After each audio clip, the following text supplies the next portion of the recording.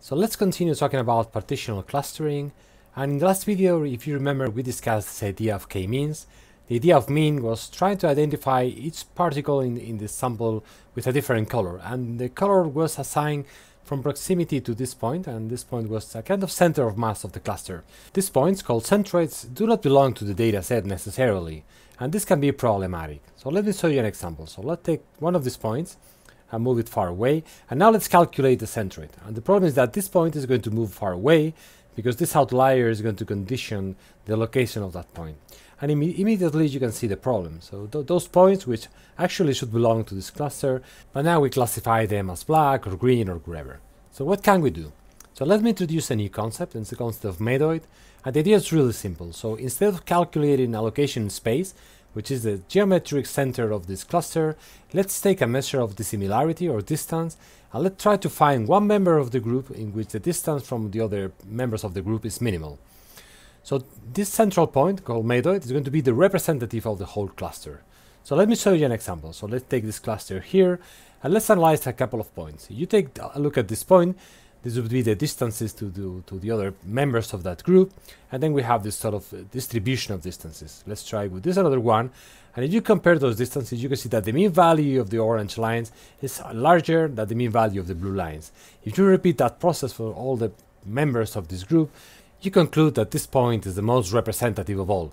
And by representative, I mean that it's the one which minimizes the dissimilarity with all the members of the group. So let me introduce you PAM, which is a kind of k-means second generation. So first of all, we have to select k objects to become the medoids. And remember that this is the same problem that we have with k-means. So we have to say, if we have prior information, we can use that prior information. But otherwise, we have to select different values and then use some external validation like the silhouette method or the elbow method. The second step is going to calculate the distance, also called the similarity matrix, and then assign every object to the closest medoid, and then select a new medoid. So as you can see, only 0.4 is different from k-means. And we have to iterate this problem until we end the algorithm, so easy peasy. Okay, let's try with our data set again. We have this outlier there, and now we choose the number of clusters. Again, we don't know this in advance. So let's say that k equals 6, for instance. We initialize k-medoids randomly, and again, we choose from all the data set just 6 of them. Let's say these are the ones. And now we calculate the distance and assign the color to the closest medoid. In this case, we have the same coloring as before. And now we recalculate the medoids. Okay, and we with that and iterate, we'll see that this point is going to move there. And you can see that the effect of the outlier is going to be relevant. So the only thing that could change the relevancy of the medoid that would be to put this point, for instance, in this area. And maybe if we close this outlier there, maybe the medoid would be that outlier. But otherwise, this point is going to be completely irrelevant for the calculation. And this is the reason why PAM is so robust. Okay, let me show you how to do a PAM clustering using R. And it's really simple. So you have this function PAM in the cluster library. And the most relevant parameters are X and K. K is the data set, and K is the number of clusters predefined in the algorithm. We also have a couple of metrics, Euclidean and Manhattan. But basically these are the only parameters that we are going to tune.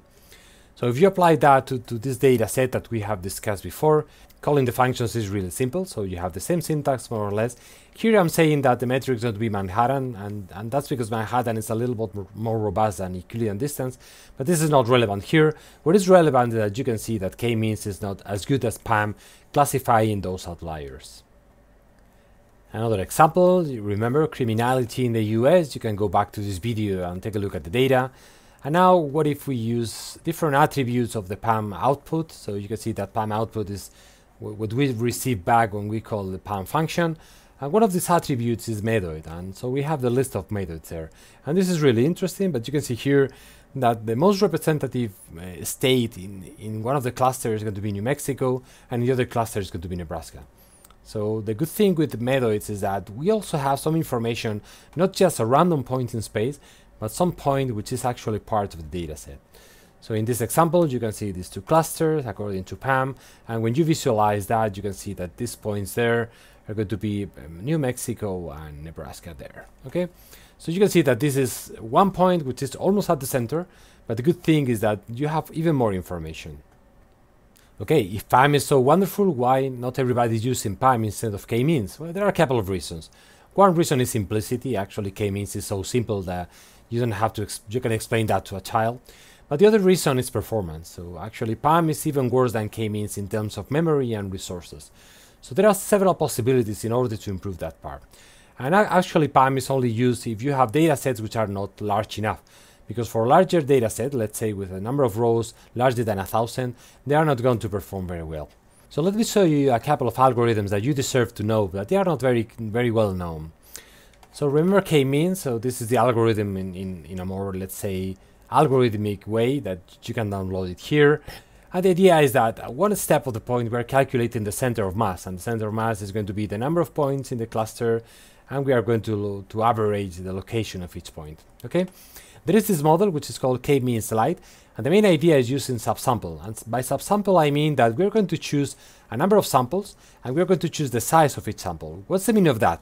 The meaning of that is that instead of doing k-means with the whole data set, we're just using a random selection of that data set. This is a kind of cross-validation, but instead of repeating over and over again, we are doing this randomly at each step. And the good thing is that we can scale down to values that are good, very good in terms of performance, like 1,000 rows, and then we can calculate that. Okay, and the second part of the algorithm is that in the final step, when we assign the final points to the final clusters, we are again using some random selection that we've been collecting in this matrix. So you can see here that we're initializing this matrix to 0, and then we are appending different rows at different steps. What's the benefit of that? The benefit of that is that we don't need to compute the distance at the final step. So we have been computing this distance over and over again. Okay, there is another algorithm well known, which is CLARA, and CLARA is a kind of PAM, but again, we are using some sampling before calling PAM. Okay, what's the difference between this and k-means-lite? The difference is that here, at the final step, we are going to calculate the best collection of clusters. And we also have PAM-lite, which shares the same idea with CLARA, but here you can see that that shares the same idea with k-means-lite.